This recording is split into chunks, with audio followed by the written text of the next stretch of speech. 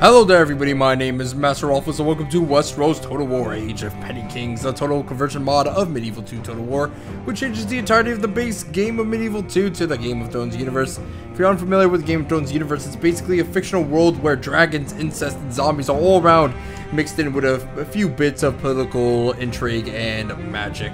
Unfortunately, the Westeros Total War Age of Petty Kings submod takes place about 1,000 years before the events of the books as well as the TV show. So if you were expecting the same type of dragon incest action that's in the TV show as well as the books, you're going to be a little bit disappointed.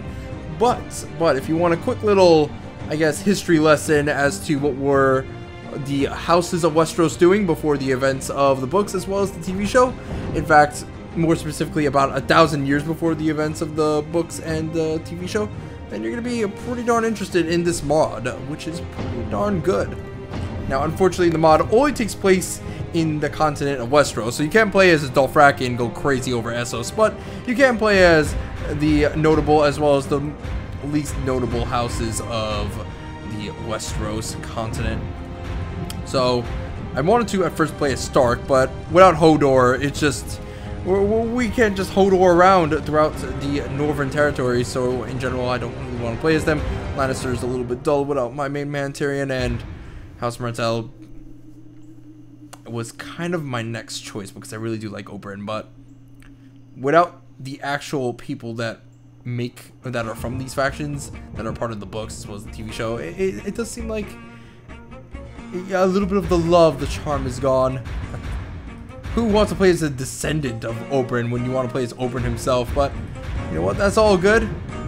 I kind of also want to play as House Estermont just because this turtle insignia is so ridiculous that I'm just like, why not? What is it? The Great Turtle rise above and claim the Iron Throne. But you know what? We're going to be playing as House Greyiron, the Iron Islands, the Ironborn, because in general they are one of the coolest cultures, in my opinion, that exists in Westeros. Because they take whatever they want and they don't give shits about what people think of them. Also, they have pretty cool units, and I like them. Now, House Greyiron is going to be a little bit difficult for us because we have to keep up our navy as well as our army, which means we have two aspects of warfare we have to deal with, whereas in comparison to something like one of these factions that's a little bit more inland, they only have to focus on their army units. That's really about it. We also have to fight a war against a rebel faction early on, so in general we're a little bit swamped in warfare for the early parts of our game, but in general things are going to be a little bit better as time progresses and we're able to establish a little bit of a foothold on Westeros. By the way, if you guys are a little bit anal about pronunciations in the Westeros universe, you're gonna hate me because I'm gonna probably mispronounce everything, so really sorry about that. Anyway, these are the modders who made the mod, and honestly they deserve all of the love and attention that they're getting right about now because this mod is incredible and hasn't crashed my computer yet, so God bless you. Okay, so here's the wedding at Pike, and like I said, I'm going to probably butcher every single name possible. Like, look at this, House King Olron. I really can't pronounce that. Or what's another good little word that I can completely trash? House Horar. You see this? You see this word? This thing that shouldn't exist in English? I can't pronounce that. But it's all good. So anyway, here's our empire. We have 10 towers. We have Orc Mount. We have Hammerhorn. And a large portion of our fleet as well as our army units are actually scattered about. So I'm gonna have to try and regroup them. Did he just say Kaiser? Course plotted. Yeah. Fleet ready. Fleet ready. Kaiser. You see, oh my god, the Ironborn are Germans. I feel like Hitler's gonna come out of nowhere and punch me in the nose now. Yeah, Kaiser. Full sails. I didn't know the Ironborn were German. It's very interesting. I'm learning so much already. Alright, so let's see. Currently we have... Ooh. Well, dude, I feel like you're not helping her out. You're kind of drowning her to death. But you know what? That's okay. She's a heathen. She deserves to be drowned. Let's see now. Here's Pike, the rebel city we have to capture back in order to essentially secure our domain over these islands. Now, these guys do have a sizable fleet as well as a good amount of forces at the start, which means in general trying to take them out early on is probably going to be the most important thing for us. Now, we could just like surround their island with a bunch of, whoa, I don't know what the hell that was. We could surround their island with a bunch of naval vessels and destroy their fleet and afterwards trap them in pike. Or we could also invade them. That's also another option. We do have Drowned Gods Chosen and a couple of Greyiron Raiders. Some Ironborn Archers, some Good Brother Raiders. So we do have the forces necessary to beat them back. I'm going to go ahead and probably increase my income a little bit by getting some of these mines really early on. Might seem like a bad choice, but I feel like right now, at this stage of the game, we have the military units necessary to beat him back. And we'll build one ship. Okay, seems about right. We do have a little dude over here, Ralph the Raffle, who's just kind of chilling about. Stuck on his little island over here. We will probably pick him up later on. Now, in terms of the raiders that we can get, I think the best ones are probably the, from what I've heard, the Harla Raiders. They have about 5 attack, 9 total defense. Actually, no, wait, they're probably not the best. No, they're the exact same thing as the Greyiron Raiders, which means they just have different skins. That's about it. Well, the Harla Raiders look the best. I mean, look at them. They have, like, the scythe on their shields. They're not using scythes, but you know what? That's all good. It's all good. You can use your axe, boy. Just have the scythe on your shield, and that's all. It's all fine. Actually, no, wait. I think they might actually use scythes. Hold on a sec. I'm not sure. I'm gonna have to check that out when we get into the battles.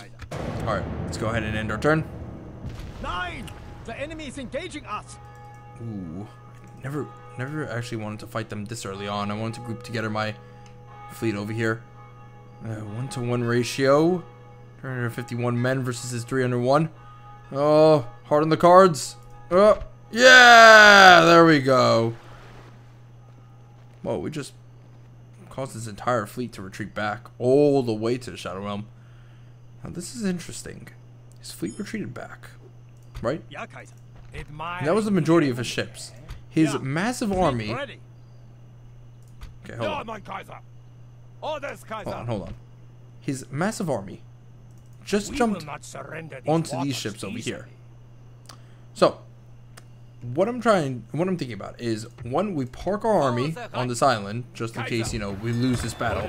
We group together our ships and we attack his fleet right about now while he has his entire massive force of dudes on these 3 little ships over here. We auto-resolve it, we kill his army, we kill his 3 ships over here, and then we attack Pike with everything we got. Seems like a good plan. I really do like this plan, and honestly, I feel like it has no faults whatsoever, other than the fact that he can roll, like, I don't know, a really, really lucky dice and, I guess, win in the RNGs this battle. You know what? I feel like we have the choice. We have the troops necessary to make this work. Okay, let's go ahead and do it. Yeah! We lost 3 ships. Oh, no, wait. No. We sunk 3 of his ships. Bam. Fuck you! Glory for the Kaiser. Glory for the Ironborn. Was that an attack? Okay, so there goes most of his fleet, and now we can go ahead and put in our dudes. I'm just going to go ahead and take out these guys, actually, for the most part.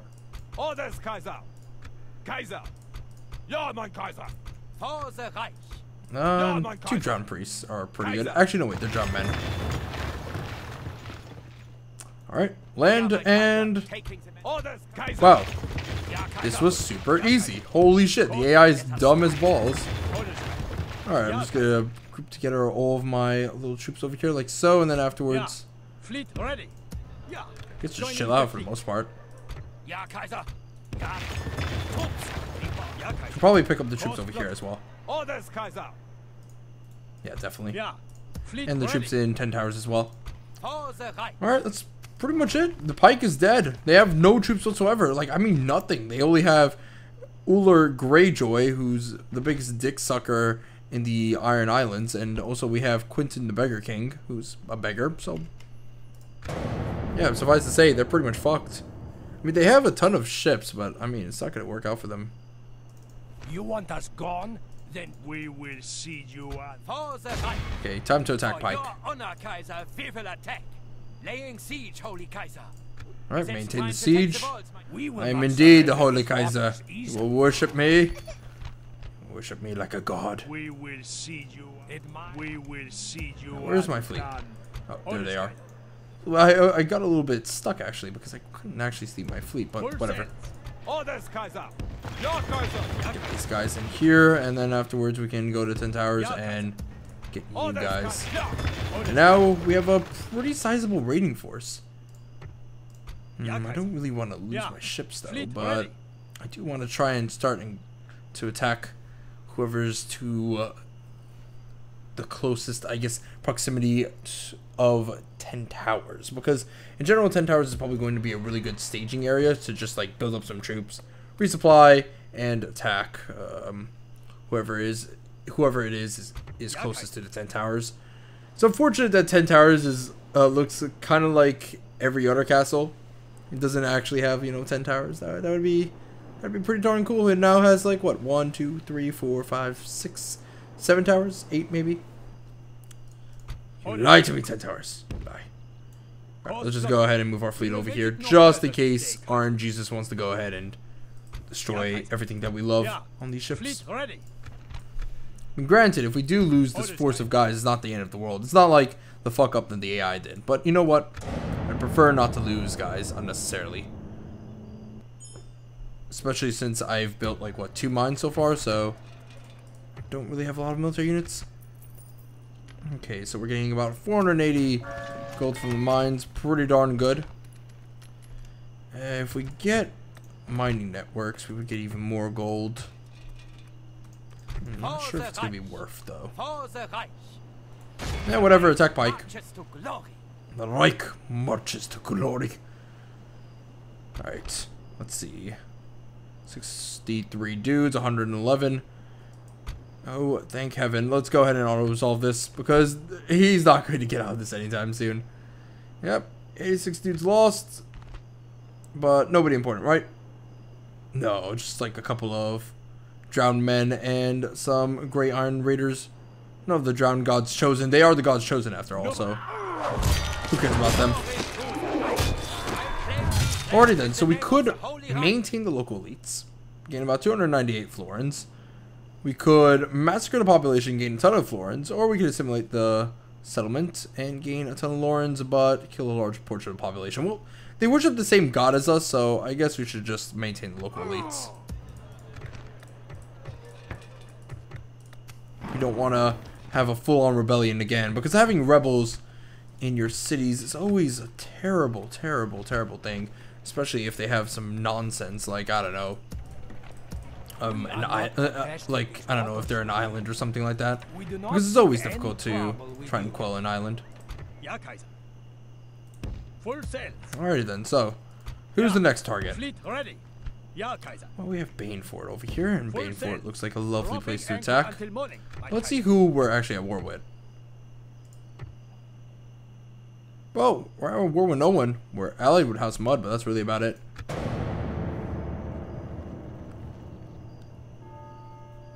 House Mud. The House of Mud. You know what? I'll adopt you, my son. I'll adopt you. And we'll go down south and see what the hell's up. Let's see. You guys over here are pretty weak. Pretty darn weak. In fact, taking over this settlement might be a pretty good idea. We have Castamere men at arms, though. Ooh, they have a ton of armor.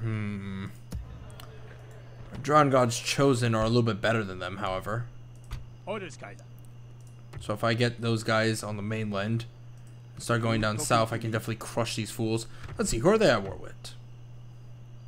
Oh, House Lannister. Interesting. Okay. So House Lannister is like one of the big factions of Westeros.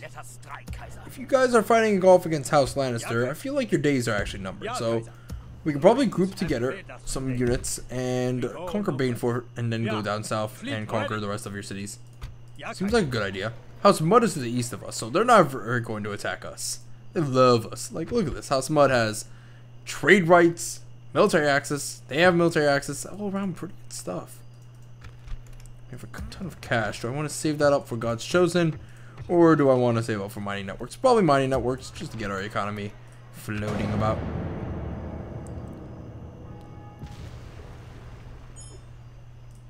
Orders, Kaiser. Alright, pretty darn good stuff. Who to crush, Kaiser? For the Reich. Ja, mein Everybody Kaiser. you can Ja, Kaiser. get her in. Ja, mein Kaiser. Orders, Kaiser. Oh, damn it. Ja, mein Kaiser. Ironborn, you're not German. Stop. Orders, Kaiser nonsense. Kaiser. Orders, Kaiser, Kaiser. It's like Pokemon. Kaiser, Kaiser. Who to crush, Kaiser? Ja. Okay, let's grab our bowl, my guys, and hold on. You guys can get out. Orders, Kaiser. Put in Kaiser. the raiders. I don't want to have any of those really weak troops in my army composition. Drum men, they have 4 attack, 4 total defense. They deserve to just drown. The priests too. Oh, why the hell would I get priests to fight for me? Come on now. Full sails.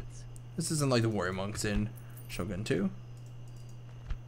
Okay, how do I declare war on someone? Do I keep forgetting how do you declare war on someone in Medieval 2.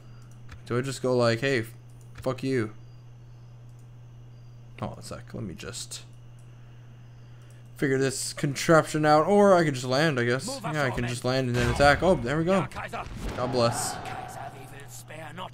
That's how I will declare war. Yes. Keep forgetting how you declare war. It's been a while. It has definitely been a while. Alright, so let's go ahead and pick up the rest of our forces from Pike over here and send them to Banefort, probably. We can get these generals as well as the drowned men. Pretty good stuff. He's gonna try and defend Banefort, but he's not gonna get far. Not gonna get far whatsoever. See, you have like a couple of troops here, not really the main fleet, so we don't have to worry too much about a big, massive party just like interrupting our fun. Craig is pretty darn weak. And you're at war with some dudes, aren't you? Like, not just Lannister, but another force of dudes, right? Oh no. You're just grouping up your guys together for one massive push. Oh shit. You guys are no pushovers at all. Oh, we'll just land over here and then just chill out around Pike so that we don't have any fleets doing any nonsense against some of our islands. The great and glorious Iron Islands. Can we just conquer these fools?